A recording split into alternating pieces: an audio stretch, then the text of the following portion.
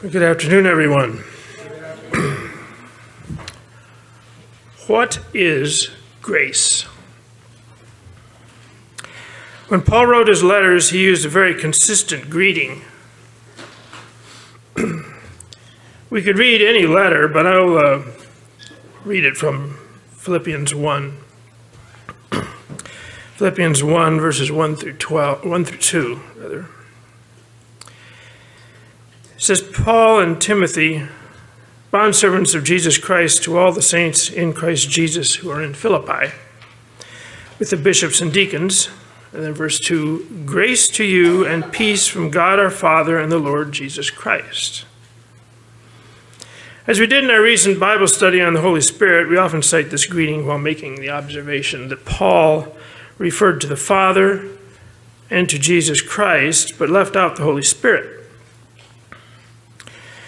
This is one of many proofs that argue against the idea that God is a Trinity. But that is not the reason that Paul is using this greeting. He's offering it as a type of prayer, that the Father and Christ would grant us two things, grace and peace. We also cited these greetings in our study on the fruits of the Spirit and pointed out that peace, which we discussed in our Bible study on the fruits of the Spirit, is one of those fruits. And Paul wished his recipients peace every time he wrote his letter. But what do we know about grace, which he also included? What is grace? Well, perhaps we've heard it described as unmerited pardon. I remember hearing that as a definition years ago. When I looked it up on the internet, asked what is grace, the most common interpretation that I found is unmerited favor. And many people have proclaimed grace to be a free gift from God with nothing required of us. Grace is a massive subject, and I cannot possibly cover it all in one message, so I'm going to confine my comments to one particular thread. The church has a booklet on grace entitled, What Does the Bible Teach About Grace? Much of what I will be covering is presented in that booklet, and a lot more. But today I would like to give an introduction to what is meant by grace in the Scriptures. We don't tend to use the noun grace as much as Paul did, who used it over 100 times in his letters. He not only began his letters by using the word grace, as I cited earlier, but ended almost all of his letters with grace as well. Perhaps some of you are still in Philippians, where I started this message. If you are, turn back to the end of Philippians. It should be on the same page of the previous one. Ephesians 6:24. He says, grace be with you, with all them that love our Lord Jesus Christ in sincerity. Amen. And similarly, he finished most of his letters with some comment about grace.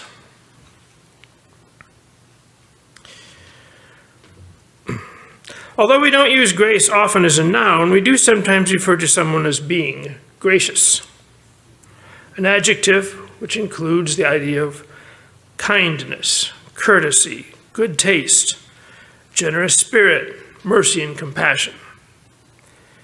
These attributes comprise the noun grace as well, although, as we will see, as is applied to God, there is much more to it.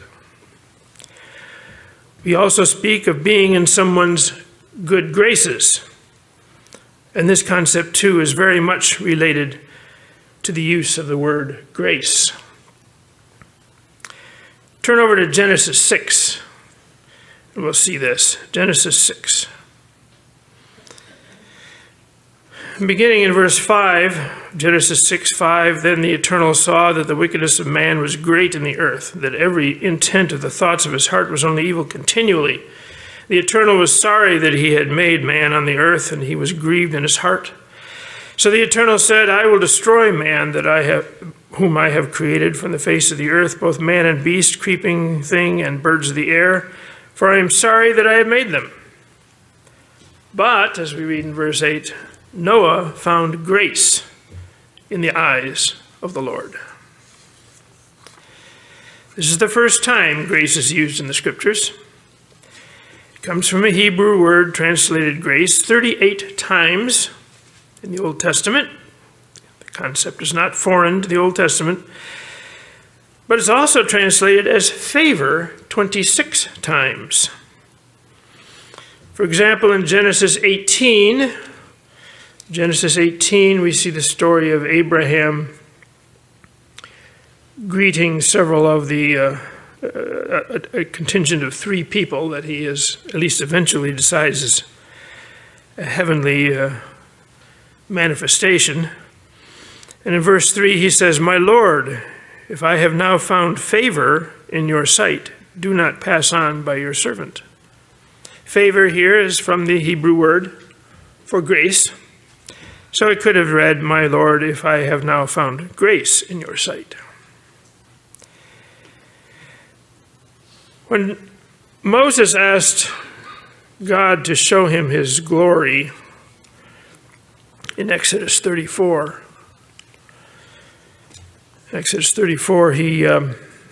God told him, "Well, I'll do that, but you can't see my face or you'll die. So I'll show you my back parts." And as he walked past Moses,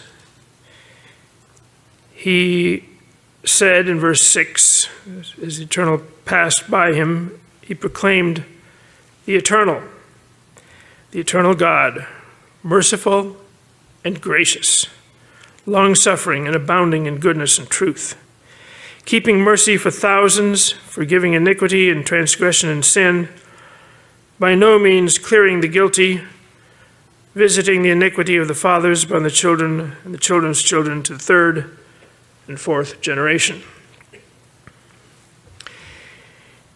Here God specifically calls himself gracious, taken from this same Hebrew word for grace. But he also lists a lot of other attributes: long-suffering, goodness, truth, mercy, and forgiveness. These are all aspects of the word grace, as we'll be seeing. We'll see more of this when we get to the New Testament. All of these attributes are a part of grace. Continuing with verse 8, Moses made haste, bowed his head toward the earth, and worshipped. And then he said, "If I have now found grace in your sight, O Lord, let my Lord, I pray, go among us, even though we are a stiff-necked people, and pardon our iniquity and our sin, and take us as your inheritance." So here Moses is specifically asking God in his grace to pardon his people. In Psalm 84, we'll see what David had to say about grace. Psalm 84, verse 11, David said, "For the eternal God is a sun and shield. The Eternal will give grace and glory. No good thing will he withhold from those who walk uprightly." This idea of not withholding good things is a part of grace. It's one of the things that God gives, good things. In Proverbs 3, verse 34, surely, Proverbs 3:34, surely he scorns the scornful, but he gives grace to the humble. So even in the Old Testament, God is depicted as being gracious, anxious to give grace to his people, especially those who are humble, which includes his favor and gifts of knowledge, glory and wisdom, mercy, and pardon. But it is in the New Testament that we see grace expounded the most. The first time grace shows up in the New Testament is in the book of Luke. We're going to look at Luke 2. Luke 2 and verse 40. This is speaking of Jesus, and it says, "The child grew, waxed strong in spirit, filled with wisdom, and the grace of God was upon him." For those who think of grace as meaning unmerited pardon, think again. Jesus was not in need of any pardon whatsoever, merited or unmerited. Even the idea of unmerited favor, which is another favorite meaning of some, is called into question here. Jesus did not receive unmerited favor with God. So while God may sometimes grant us grace when we don't deserve it, I don't think it's fair to make unmerited a part of the meaning of grace. In this case, the favor of God was upon him, although it was more than just favor. I'm sure he was granted every possible gift imaginable. The Greek word for grace is charis. It's defined as grace, particularly that which causes joy, pleasure, gratification, favor, acceptance for a kindness granted or desired, a benefit, thanks, gratitude. A favor done without expectation of return, the absolute free expression of the loving kindness of God to men, finding its only motive in the bounty and benevolence of the giver. Very long description, but the upshot of it is a lot of good things and a lot of good attributes. It is the generosity of God springing forth from his love. A related word is charisma, a word we have borrowed in English, but in the New Testament, charisma is almost always translated as gift, something provided through charis, or grace. As with the Hebrew word, favor is one of the meanings of charis. If you look down at verse 52 of Luke 2, we'll read, "And Jesus increased in wisdom and stature and in favor with God and men." Favor there is that word, charis. Jesus increased in charis, or grace, with both God and man. But grace encompasses not just favor. It includes all of the gifts and blessings God bestows on us, undeserving as we may be. It includes God's mercy, his forgiveness, his love. Let's turn to 2 Thessalonians 2.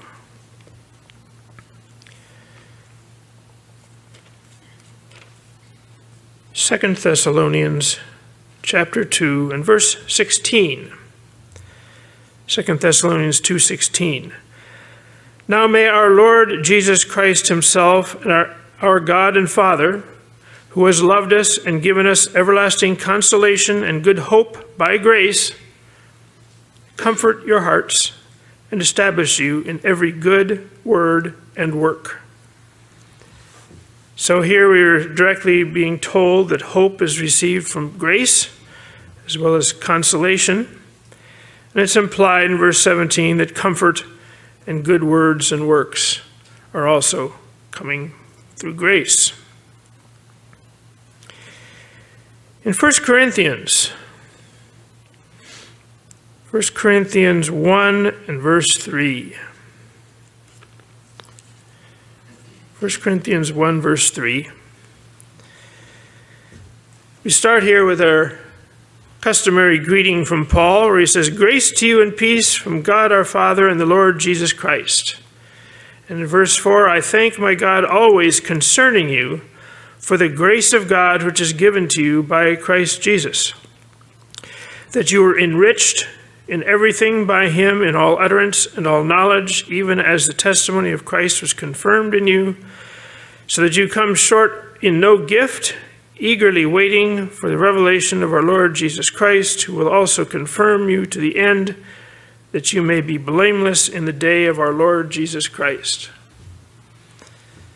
So here in this long Pauline sentence, Paul introduces us to the grace of God, and he describes it as allowing the people to be enriched in everything, that the testimony of Christ was confirmed in them.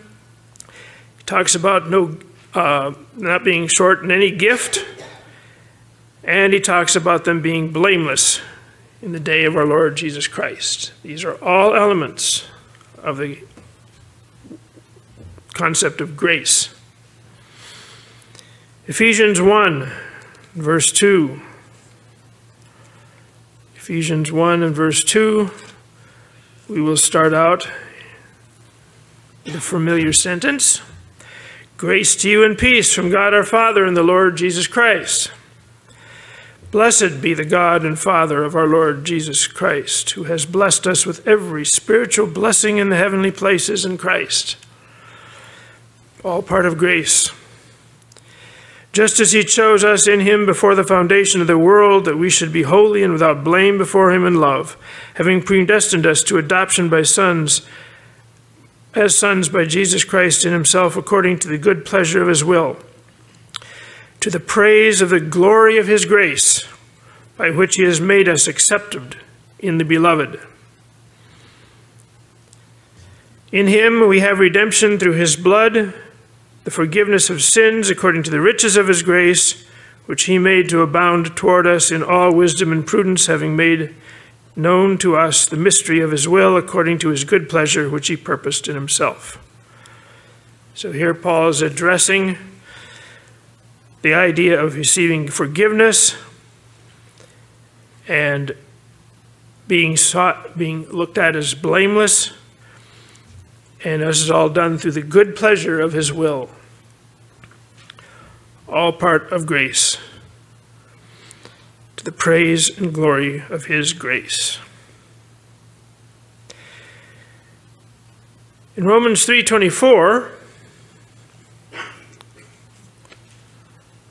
Romans 3 and verse 24, we read that we are justified by grace. It is being justified freely by his grace through the redemption that is in Christ Jesus. So another thing that God does through his grace, through his attributes of love, is to justify us. And in Titus, we'll see what he has to say to this young preacher. Titus 3, Paul says, as he's giving Titus instructions, he says, remind them, the people under his care, to be subject to rulers and authorities, to obey and be ready for every good work, to speak evil of no one, to be peaceable, gentle, showing all humility to all men. For we ourselves were also once foolish, disobedient, deceived, serving various lusts and pleasures, living in malice and envy, hateful and hating one another. But when the kindness and the love of God our Savior toward man appeared, not by works of righteousness which we have done, but according to his mercy, he saved us through the washing of regeneration and renewing of the Holy Spirit, whom he poured out on us abundantly through Jesus Christ our Savior, that having been justified by his grace, we should become heirs according to the hope of eternal life. So here once again we're being told specifically that we're justified by his grace, but we're also being told of the kindness and love of God, his mercy, and the gift of the Holy Spirit. I submit all of these are part of the grace of God.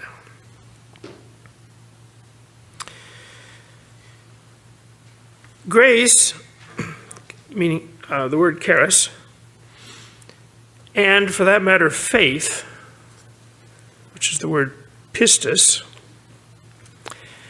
had meanings in the New Testament era that predated what Paul wrote about.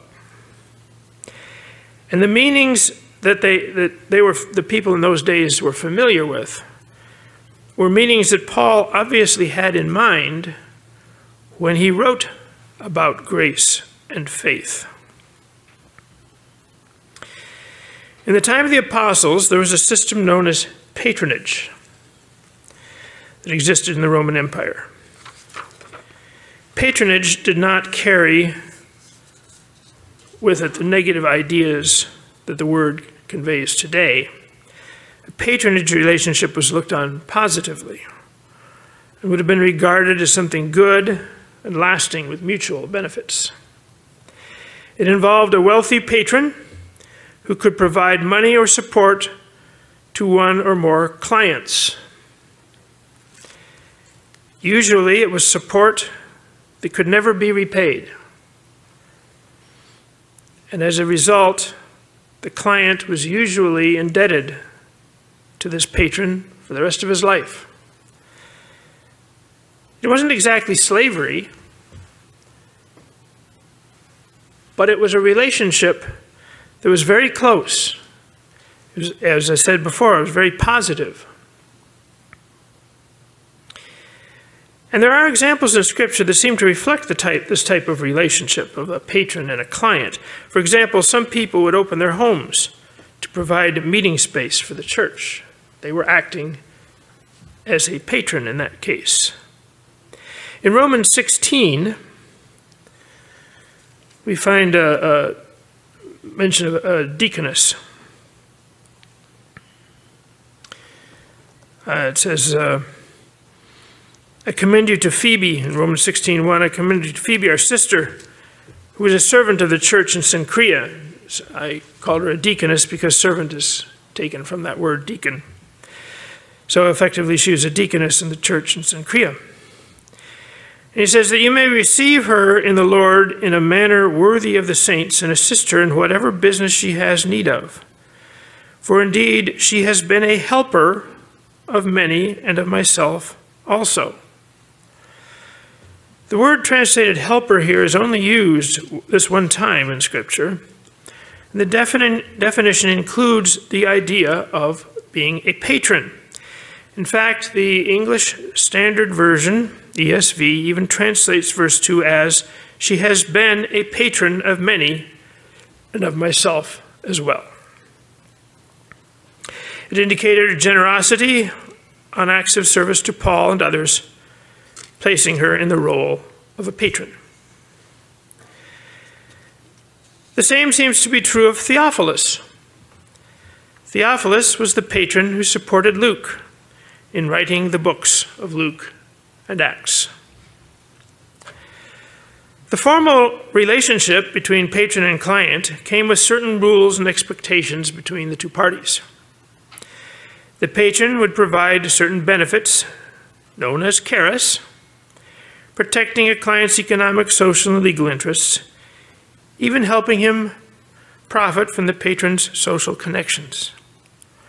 The patron might purchase all of the client's manufactured goods, for example, or give him access to his friends for making additional sales. In return, the client was expected to demonstrate gratitude and loyalty. This loyalty given in return was called pistis, and it's the same word translated faith or faithfulness in the Bible.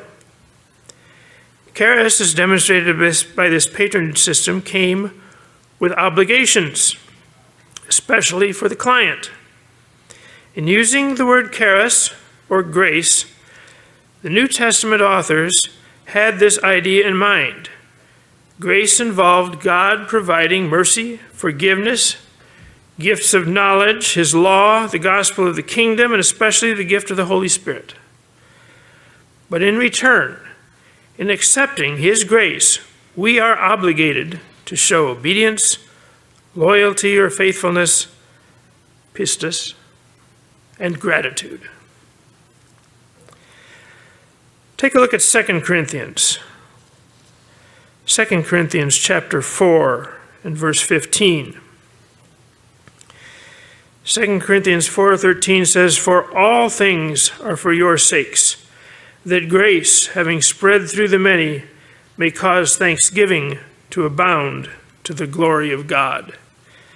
Here Paul is specifically referring to the idea that grace should result in thanksgiving towards God. Go back a couple chapters to 2 Corinthians 2. In verse 14, 2 Corinthians 2:14, it says, "Now thanks be to God who always leads us in triumph in Christ and through us diffuses the fragrance of his knowledge in every place." Thanks is the word charis. So here the translators are drawing a direct relationship between thanks and charis. I suppose they could have said, "Now grace be to God who always leads us in triumph in Christ," but it's specifically here referring to thanksgiving. A relationship is set up between us, all of whom are in need of help, and God, our patron and benefactor. Grace is freely given, but it is not free. We have obligations to God for providing that charis, that grace.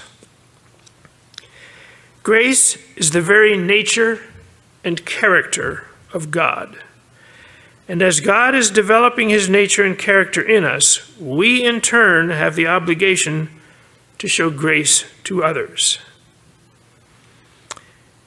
We're in 2 Corinthians. Let's go over to chapter 8. We'll see some description that Paul is giving regarding an offering that he's wanting the Corinthians to make for the saints in Jerusalem. And in verse 1 of 2 Corinthians 8, he says, "Moreover, brethren, we make known to you the grace of God bestowed on the churches of Macedonia." So he's referring to God granting grace to the churches of Macedonia. But then it says that in a great trial of affliction, the abundance of their joy and their deep poverty abounded in the riches of their liberality. For I bear witness that according to their ability, yes, and beyond their ability, they were freely willing, imploring us with much urgency that we would receive the gift and the fellowship of the ministering to the saints. So here he's talking about what their reaction was to the grace of God. He refers to their joy in verse 2, and he talks about the gift and the fellowship of the ministering to the saints. Gift there is that word charis. So he's referring to the gift as specifically as an act of grace to the saints. In verse 7, "Therefore, as you abound in everything, in faith and utterance and knowledge, and in all diligence, and in your love to us, see that you abound in this grace also." So by referring to this grace also, he is essentially implying that knowledge, diligence, love is also a grace, but he wants them to abound in this grace also, which is coming up with a donation for the saints in Jerusalem. In verse 9, "For you know the grace of our Lord Jesus Christ, that though he was rich, yet for your sakes he became poor, that you through his poverty might become rich." And in verse 16, "But thanks," and once again this is that word charis, "thanks or grace be to God who puts the same earnest care for you into the heart of Titus." In verse 19, "Not only that, but who was also chosen by the churches to travel with us with this gift," that charis that we saw earlier, "which is administered by us to the glory of the Lord himself and to show your ready mind." In the next chapter, chapter 9, and verse 8, we read in 2 Corinthians 9:8, "God is able to make all grace abound toward you, that you, always having all sufficiency in all things, may abound to every good work. So God is providing grace to us, but he's expecting something in return. As it is written, he has dispersed abroad, he has given to the poor, his righteousness endures forever. Now may he who supplies seed to the sower and bread for food supply and multiply the seed you have sown and increase the fruits of your righteousness. While you are enriched in everything for all liberality, which causes thanksgiving through us to God, for the administration of this service not only supplies the needs of the saints, but also is abounding through many thanksgivings to God. While through the proof of this ministry they glorify God for the obedience of your confession to the gospel of Christ, and for your liberal sharing with them and all men. And by their prayer for you who long for you because of the exceeding grace of God in you, thanks be to God for his indescribable gift. In the book of Ephesians, verse 4, we'll read one verse there, Ephesians 4:29. Paul talks about communication. And he says, let no corrupt communication proceed out of your mouth, but that which is good to the use of edifying, that it may minister grace unto the brethren, or unto the hearers, it says.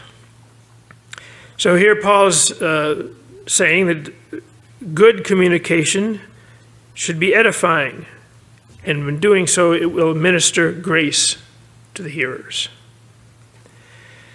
In Colossians 3 in verse 16, let the word of Christ dwell in you richly in all wisdom, teaching and admonishing one another in psalms and hymns and spiritual songs, singing with grace in your hearts to the Lord. As we're singing here, are we singing with grace in our hearts, returning that grace to the Lord who gave it? In chapter 4 of Colossians, verse 6, he goes back to the subject of speech and says, let your speech always be with grace, seasoned with salt, that you may know how you ought to answer each one.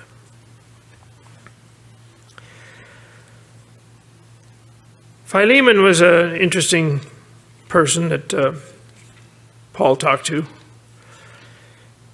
I won't go into all of the elements of his letter, which is a study in psychology. But in verse 3, he starts out by addressing Philemon, and he says, very familiarly, grace to you and peace from God our Father and the Lord Jesus Christ. And in verse 4, I thank my God, making mention of you always in my prayers, hearing of your love and faith which you have toward the Lord Jesus and toward all the saints, that the sharing of your faith may become effective by the acknowledgement of every good thing which is in you in Christ Jesus. Love, faith, good things, all elements of grace. For we have great joy and consolation in your love, because the hearts of the saints have been refreshed by you, brother. Joy in this case is actually charis. So we have great grace and consolation in your love. Grace was not unique to Paul. James, Peter, John, Jude, they all discuss it. As with Paul, they often begin and end their letters with grace. Let's take a look at 2 Peter 1. In 2 Peter 1, he starts out his letter by saying, grace and peace be multiplied to you in the knowledge of God and of Jesus our Lord. Slightly different wording, but the same sentiments that Paul addresses. And if you go to the end of the book, verse 38 of chapter 3, he says, but grow in the grace and knowledge of our Lord and Savior Jesus Christ. To him be glory both now and forever. Amen. I'd like to go back to 1 Peter, though. 1 Peter chapter 4 and verse 8. 1 Peter 4 and verse 8, we read, above all things, have fervent love for one another, for love will cover a multitude of sins. Be hospitable to one another without grumbling. As each one has received a gift, and that word is charisma, which, as we know, is related to charis.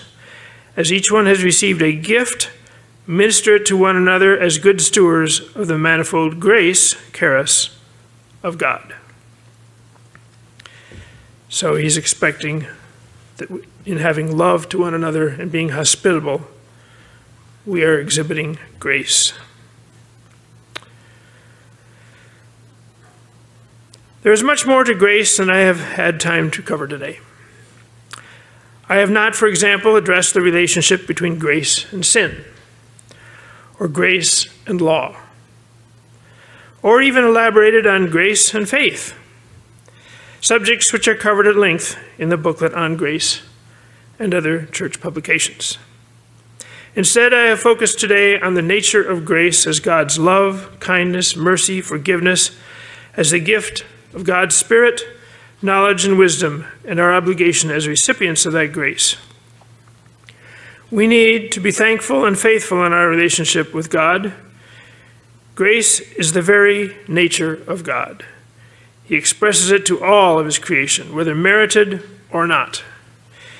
In Matthew 5 in the Sermon on the Mount, in verse 45, Matthew 5:45, we read, that you may be sons of your Father in heaven, for he makes his sun rise on the evil and on the good, and sends rain on the just and on the unjust. And this is in the context of loving even our neighbors, or our enemies, rather. And we need to learn to exercise grace with others as we develop God's character, God's grace.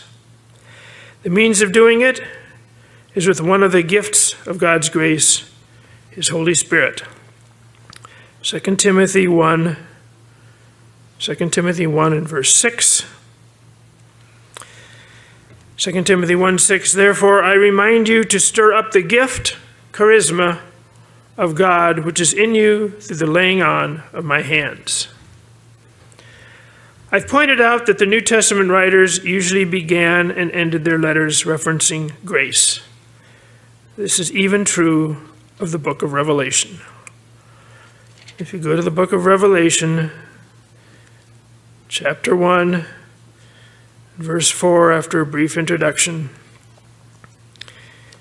we read, John, to the 7 churches which are in Asia, grace to you and peace from him who is, and who was, and who is to come, and from the 7 spirits who are before his throne.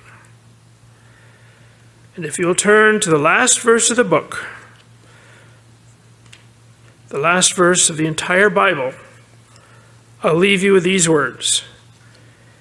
The grace of our Lord Jesus Christ be with you all. Amen.